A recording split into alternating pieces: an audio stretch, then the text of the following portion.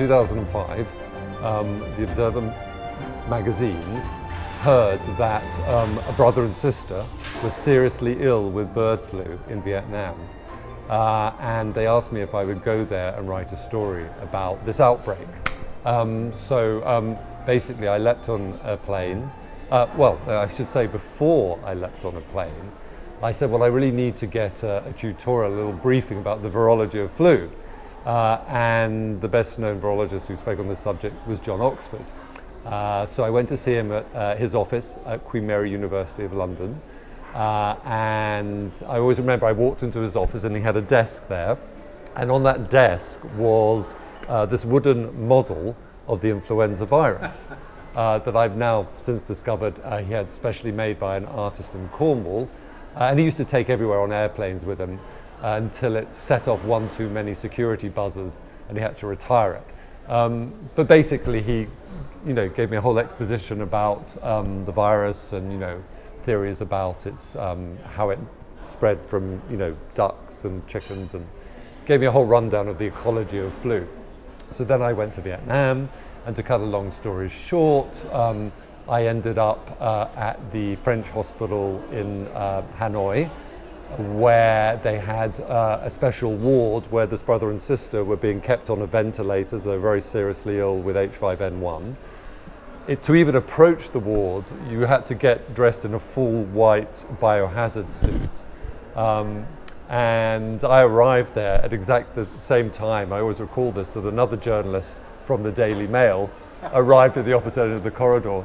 I, however, had gone through all the correct procedures. I had a translator from the Office for Foreign Affairs, blah, blah, blah. He had just walked in with a load of cash and, so we ended up in the same place. But it was absolutely fascinating. It coincided with a big international conference on bird flu, where a lot of the leading scientific experts, a very famous researcher called Robert Webster, who was one of the first people to put together the key role that ducks played in transferring the virus from wild migratory birds to domestic chickens and then on to humans. Also there, since we're in this building, I met a young clinician who was working at the infectious diseases hospital in Ho Chi Minh City, Saigon. That was Jeremy Farrar, who's now the director of the Wellcome Trust. And he had been, he was, Johnny on the spot when the outbreak happened, and together with his Vietnamese colleague, they diagnosed some of the earliest cases in a young girl actually who caught H5N1 from her pet duck. What she'd done was she had a duck that died. She didn't know what it died of. It was buried, but she was so distraught that she disinterred the duck, and in so doing must have got infected with the blood which contained the H5N virus. So that was my interest, the beginning of my interest in flu.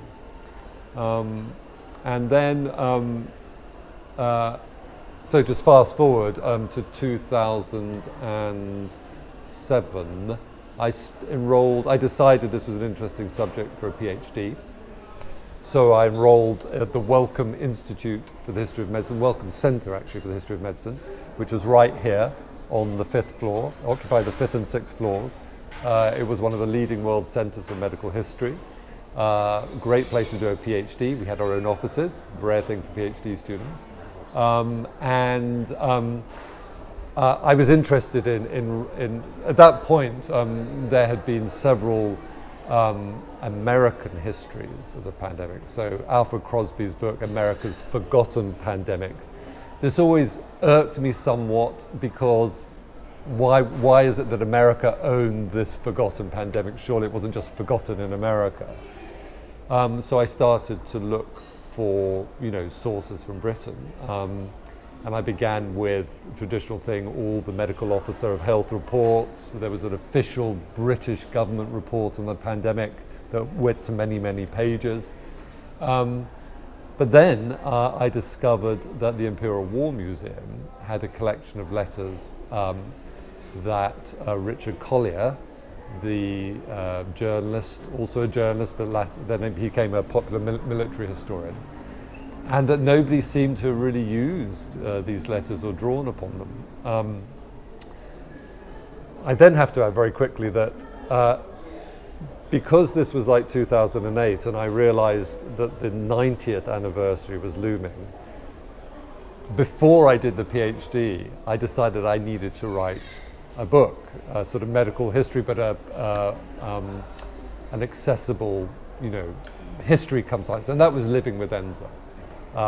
Living with Enza, Britain and the forgotten story of the Great Flu pandemic. But for that, I drew on lots of sources, but I drew on quite a few of the Collier letters. But that was a book that tried to marry history with science. So if you've looked at it, the first half of the book is historical, but in the middle section, I take the readers of Vietnam and talk about pandemic preparedness, and then project forward to, what might happen if there was another pandemic. So that was my interest in flu.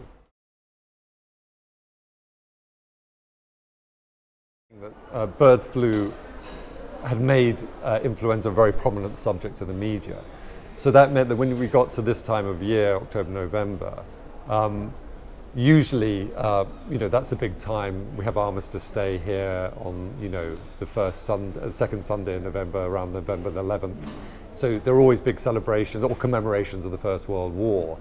The influenza pandemic wasn't overshadowed. I mean, there was tremendous interest because bird flu was in the news. That's not normally the case. To be quite frank, even this year in the 100th anniversary, influenza is always going to play second fiddle to the war. It's always going to be that's going to be the main item on the agenda. But it's moved steadily up, I think. Well, it was certainly forgotten. It wasn't, people who lived through the pandemic or saw close members of their family perish, or doctors and nurses who treated the sick on the front line, all said this was not something they would ever forget. And we know that from the scant records that those people have left. But for the vast majority of society, it hardly caused a ripple. So this is the problem. In order to forget something, it has to have entered collective public memory in the first place. And my contention is it never did. Hannah might have a different point of view. I suspect you will. I think you're asking the wrong question. I think the better question is to ask why it is that some disease outbreaks have cultural impacts in the first place. The assumption that these things ought to be things that are seared in memory is in my view, a sort of kind of misreading. And this really, in order to answer that question, you really have to go to the science. This is why it's so important that historical studies of influenza, but also other diseases. Medical history is the interdisciplinary historical, it's a par excellence, an interdisciplinary discipline, because you can't write medical history without understanding how scientists thought about, and this is the crucial point, made certain pathogens or diseases objects of scientific inquiry. And the point about influenza in 1918 was that the bacteriology was always in dispute. They thought influenza was a bacteria, but they weren't able to consistently isolate it in every case of influenza. And the big failing was they weren't able to produce a vaccine.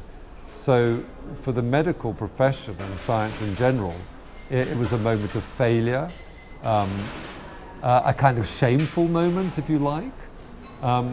So without that triumphalist narrative, there wasn't an object to glorify. There wasn't anything on which to construct a narrative of success or sort of medical expertise. The other point about influenza is it's an incredibly widespread democratic disease.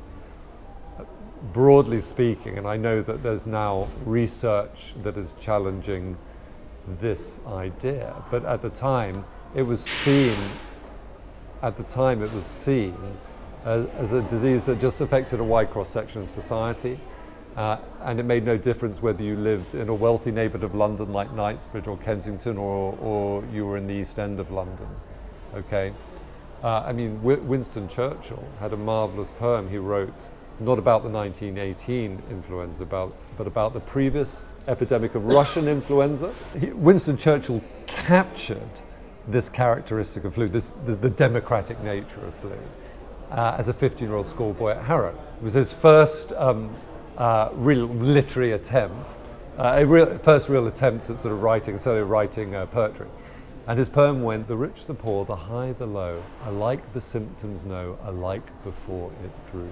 That says it all, really.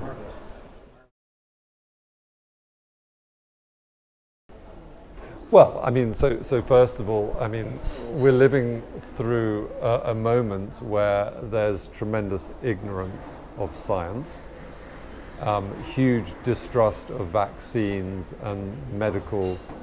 So, I mean, in this moment of social media, where huge people are spreading disinformation and going to, choosing who they listen to and what they take in, I think that underscores two things: the importance, absolutely, of history and really well-grounded,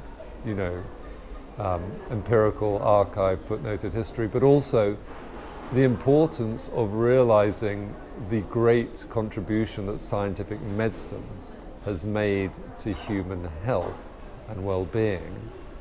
But also, and this is where the historical approach to the history of science, technology and medicine can provide insights, is that what you realize, the historian of medicine, is that science proceeds by fits and starts, and sometimes a particular paradigm is absolutely dominant.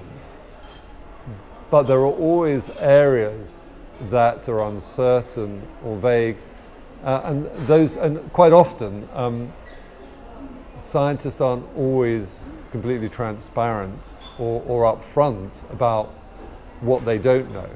So, I constantly think of Donald Rumsfeld's famous passing of the philosophy of knowledge. There are things we know, and there are things we know, and there are things we know we don't know, and then there are things we don't know we don't know.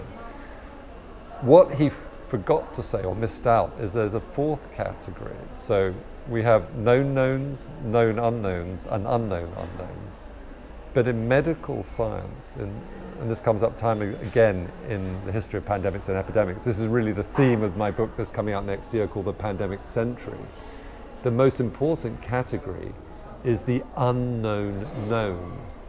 So what do I mean by that? Well, a more clear-cut example would be Zika. So the Zika virus was first identified in 1947.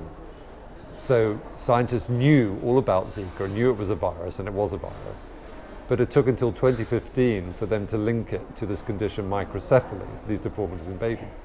So although it was known, there was a lot that was unknown about it. But my point is that knowledge can blind scientists and, by extension, public health authorities to the epidemic just around the corner.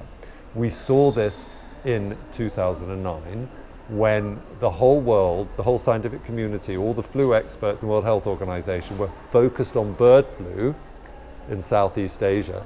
That was the variety of flu that they were expecting to trigger a pandemic. Nobody thought that actually the current circulating strains of human influenza and porcine influenzas would recombine in a new way in, of all places, Mexico, and trigger the first influenza pandemic of the 21st century. So the big lesson, I think, is, of course, science can help us a lot, and it can make vaccines against these things, but there also has to be a large dose of hubris and not to become trapped by a particular paradigm. Apparently, at the moment, our paradigm for influenza is a virological one. It's all based on, this rather complicated molecular science around the genomics of influenza viruses and how the proteins reassemble. As a historian of science, that's my insight. And I think that is particularly important now, because it's not enough to sort of simply, as scientists or my mother or parents' generation always trusted that doctor knew best and the doctor was the authority, whatever the doctor says. I don't think doctors can assume that anymore. They have to say, well, we know quite a lot, but we don't know everything about this vaccine. There could be some side effects, but all the studies, all the scientific studies, randomized controlled trials, the best evidence shows that you're more likely to be protected if you take this vaccine and help other people in society than not. So, no, I don't think he's the hero. I think the nurses were the heroes or the heroines. Yeah, I mean, obviously Basil Hood is a marvelous character. I mean, his photographic album and his notebooks are here, and if you look at his whole medical career, when he qualified as a doctor, he spent the first part of his career at a very poor law hospital in the East End of London, where he worked with, basically it was, poor working class women, and, at that stage, children had all sorts of terrible conditions. But it filled him with a kind of, he had a calling for sort of social medicine, really. And that comes up very powerfully in his notebooks, because the hospital, St Marylebone Infirmary, which was the hospital he was medical superintendent of in October 1918, when the influenza epidemic hit, was a hospital for training nurses. And in this country, you had the public hospitals, which were funded by the boards of guardians of poor law, and then you had what they called voluntary hospitals, which were really private hospitals. And the nurses that worked in the private hospitals weren't, in his view, properly trained, and they didn't have the right spirit. They weren't prepared, essentially, to roll up their sleeves and muck in with the really nasty, dirty, kind of tubercular cases, or people with dysentery, all those sort of 19th century diseases that, thank God, we've pretty much got rid of. So what comes out in his notebooks is his tremendous sense of care and concern for the well-being of his nursing staff. And really, all through his diaries, he's trying to mitigate the risks and protect them as much as possible. But, they're passionate about what they do, and when their own colleagues fall ill, they refuse, to sort of isolate themselves. They want to, help them. And the most, moving part for me of the diaries is he urges them all to wear these face masks. But one of the nurses says, I don't want to put the face mask on when I'm treating sister so-and-so, because then she'll know how serious her condition is. So that really gives you an insight into what it was like. And these are very rare. We don't have good accounts like that.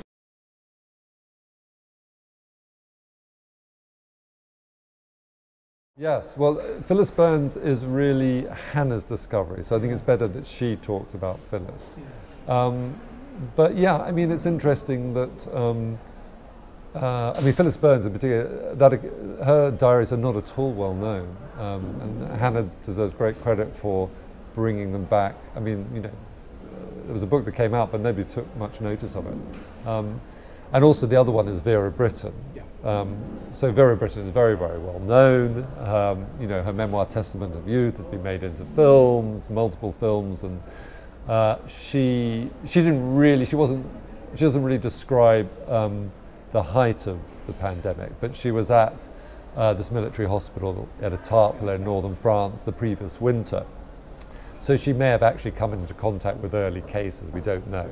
But she was on the pneumonia ward And then on her way back to England when she had leave, she fell ill with an influenza-like illness. So her accounts are quite useful. They give you some sense of the conditions and what it must have been like. So, I mean, I really think I have to sort of wear my hat as a historian here. It's not the job of historians to validate any particular current scientific theory. One thing that studying history teaches you is that these theories, ideas change with, each scientist or, technology that comes along.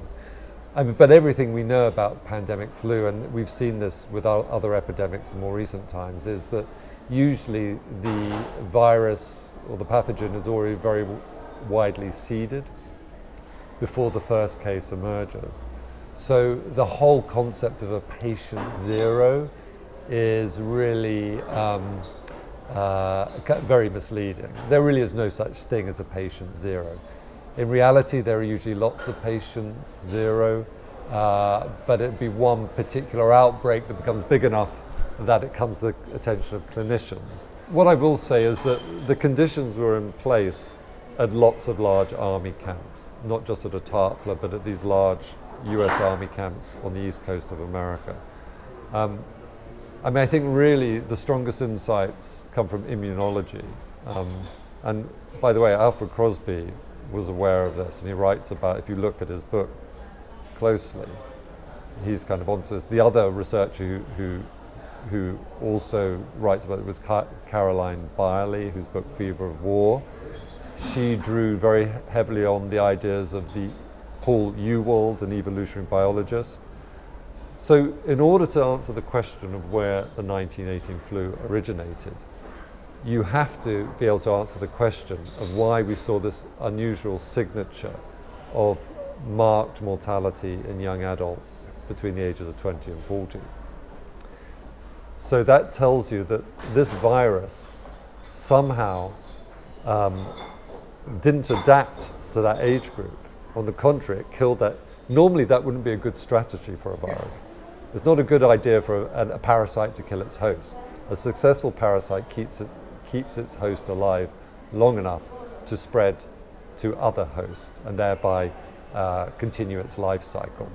So why would it be advantageous for the influenza virus?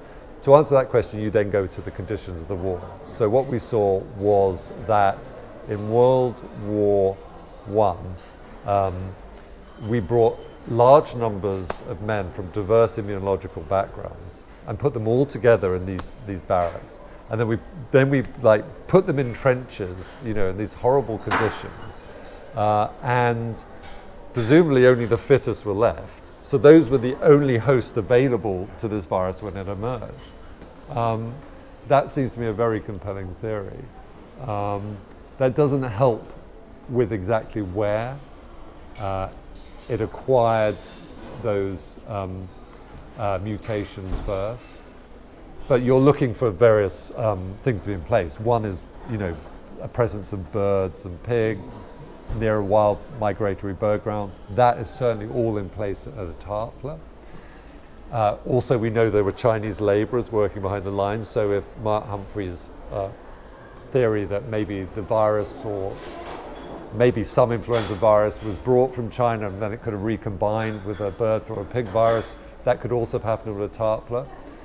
But also we know in Camp Funston, Fort Riley in Kansas, that was an area where there were lots of pig farms and chickens.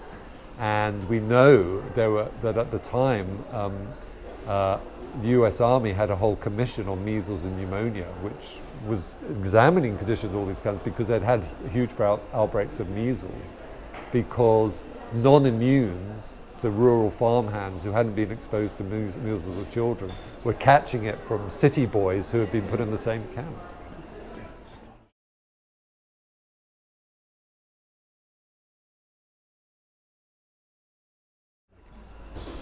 I mean, just really that it's such a rich subject.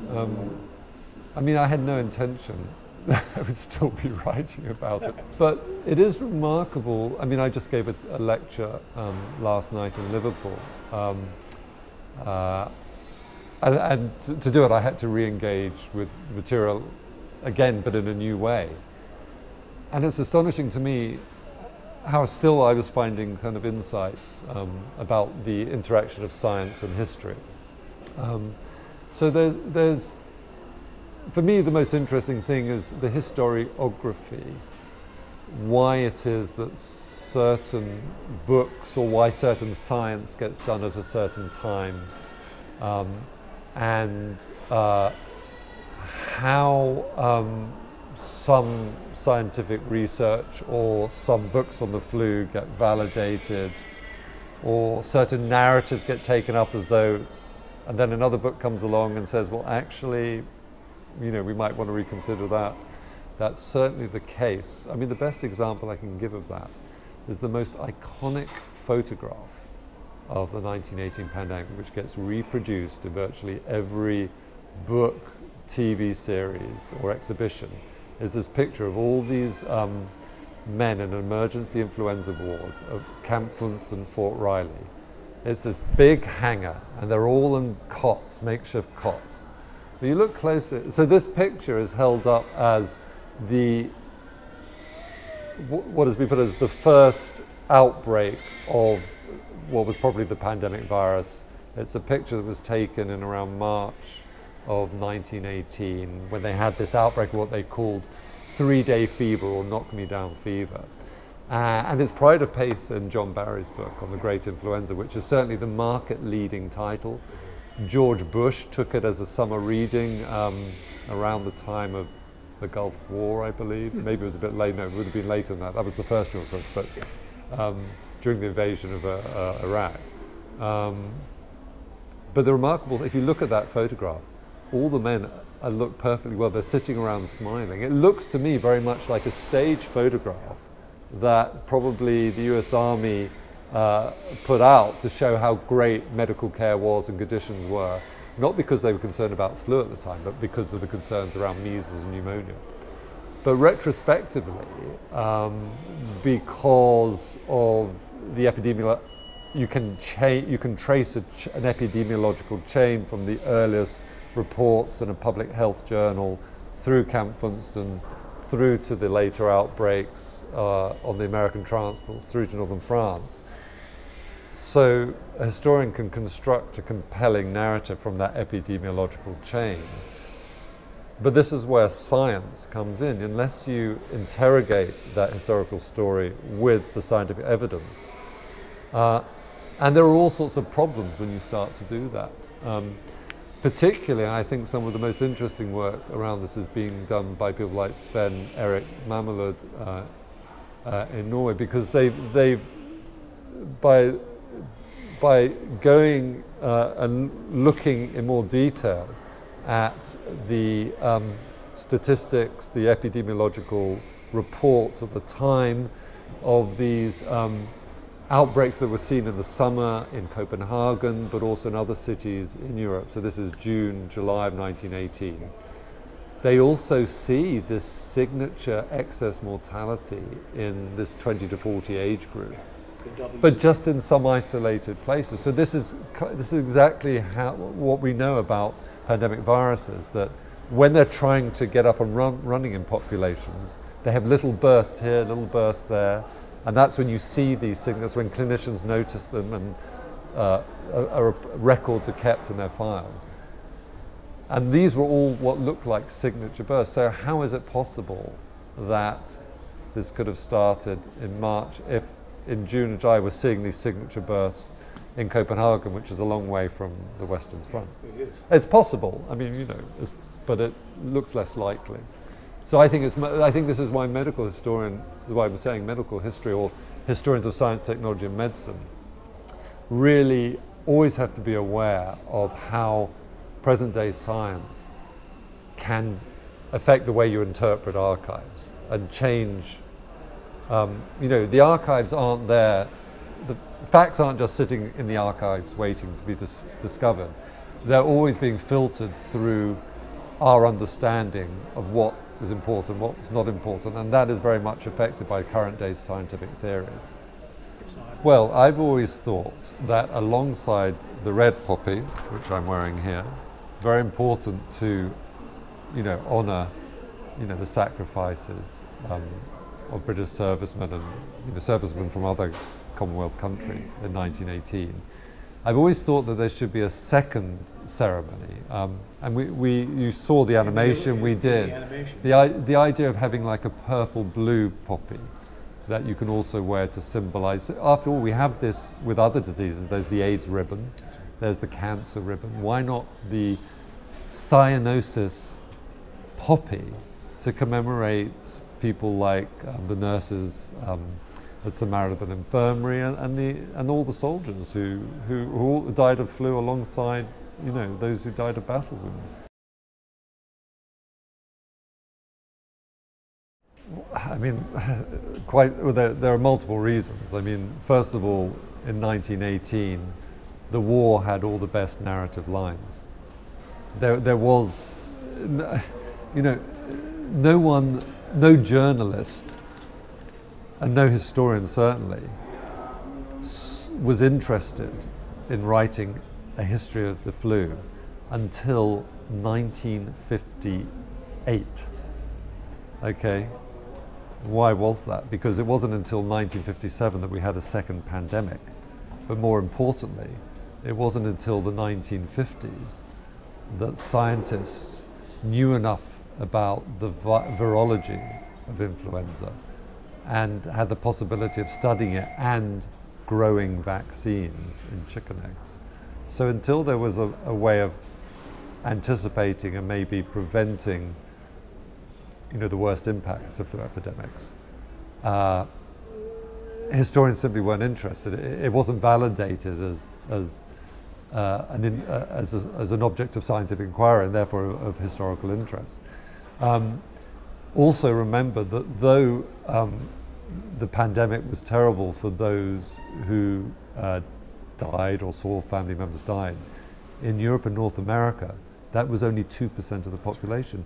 98% of the population had a mild illness or no illness at all, unaffected. And John Oxford was very good on this because he said that, because he taught at the Royal London Hospital, when he looked back through diaries and letters from medical students, there were people who were practicing medicine who didn't even really realise the flu was going on around them because they were focusing on other things. That's why. But also, it never became politically expedient to remember the sacrifice and courage of clinicians and doctors and nurses. I mean, they were every bit as courageous as the people who died in the war, but there weren't, family members campaigning afterwards for some sort of memorial. And this is what happened. And in the United Kingdom, there was a War Graves Commission that was specifically set up to deal with all those bodies that didn't have marked graves, and that's why we have these huge cemeteries in northern France and other parts of the world. And then after that, of course, Edward Lutyens was commissioned to do the cenotaph. So it really comes back to this idea that the flu, unlike, say, HIV/AIDS, didn't stigmatize and mark out a particular social group. It was never politicized. So what's interesting is, where do you see kind of memorials? So there's a Maori memorial. Yeah. But what we know about the flu is in those remote, more isolated communities where the indigenous populations hadn't had much exposure to flu. It behaved, and this is Crosby's phrase, like a virgin soil. Yeah. So it wiped out 60%, and in Alaska, 80% of the population. So when you see something like that, that is a major catastrophe. It's like the Black Death, right? That's a real plague. If there were to be, you said, I mean, I'm not really campaigning for anything. No. I mean, my memorial, if you like, are my books and the podcast. But I would certainly like to see some sort of monument or memorial to all frontline health workers, not just for influenza, but for Ebola, HIV/AIDS. I mean, they're always the first to spot these things and the first to risk their lives. So I started my career as a journalist. I was a journalist for more than 20 years. And whenever there's an outbreak or an epidemic or pandemic, whatever, newspapers, journalists are often accused of spreading hysteria and panic. I actually think that that's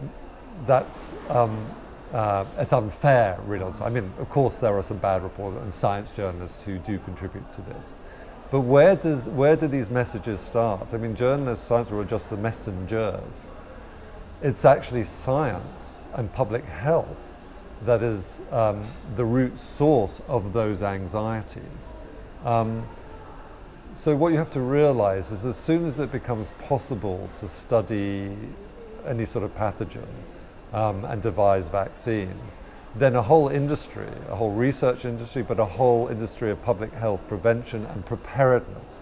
So pandemic preparedness is a huge global industry, okay? Massive. People make professional careers out of it.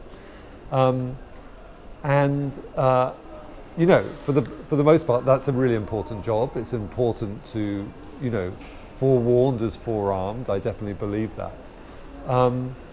But you also have to recognize that in spreading these messages about it's not if there'll be a new pandemic, it's when, we're constantly told that. There's a danger of crying wolf. There's a danger that the more you say that and the less often the much feared pandemic, you know, occurs, or as in 2009, we had a pandemic based on the science, but actually it wasn't that severe. So that actually contributes not only to panic and maybe needless hysteria sometimes, but also a distrust in the science. Kind of fatigue, yeah. People get, yeah, if you like, epidemic fatigue, whatever you want to call it. So really, I mean, I'm not using that phrase industry to really criticize. I think it's important, but I also think we need to recognize that the general public very quickly gets amnesia, actually. You know, in 2015 we had Donald Trump tweeting about Ebola and spreading all sorts of nonsense and, you know, xenophobia. He was tweeting things like, it's all very well for these health workers to go to Sierra Leone, Liberia and help, but they shouldn't be bringing these foreign diseases back into the US of A. But now most people have forgotten, you know, what a dangerous moment that was. And that was. So, I mean, I think that, you know, we have to be very careful because actually the Ebola epidemic was a moment where these fears could have been realized. Yes. But it didn't help people spreading erroneous and unfounded information. But likewise, you know, we have to be careful about only focusing or overly focusing on something like influenza, because what we've seen this century is we had, you know, the swine flu pandemic was mild, and then we were caught hopping with Ebola, and Ebola hadn't finished before we had an outbreak of Zika, which nobody saw coming either. So basically, the book surveys 8 pandemics and epidemics, some very well known, like I start with the Spanish influenza. I also do HIV/AIDS. Finishes with Ebola and Zika, but in between I survey some others. There was an outbreak of pneumonic plague in the Mexican quarter of Los Angeles in 1924. I did not know that. But my favorite is the Great Parrot Fever pandemic of 1930. Tell me about that. Well, without going into too much detail, in the 1920s, before we had FM radio, homemakers, housewives would keep pet parakeets and parrots because, you know, the chirping and conversation kind of was seen as company. It was especially popular with, you know, widows, and there were these itinerant peddlers who every Thanksgiving went door to door with pet parakeets. The problem was a lot of these parakeets originated in the Amazon, and they harbored a bacteria called Chlamydia psittaci, which when the birds defecate and flutter their wings, these desiccated droppings aerosolize, and these tiny particles float through the air. And basically what happened is little old ladies were having coffee clutches in California, all over the States, and within days they'd drop dead of atypical pneumonia. And this happened all over the world. No, it was awful. But this was a big, the Hearst newspapers got onto it very early, and it was a big tabloid story. Again, it was a classic example of panic. They called it a pandemic, but only, I think, 800 people worldwide actually died of it.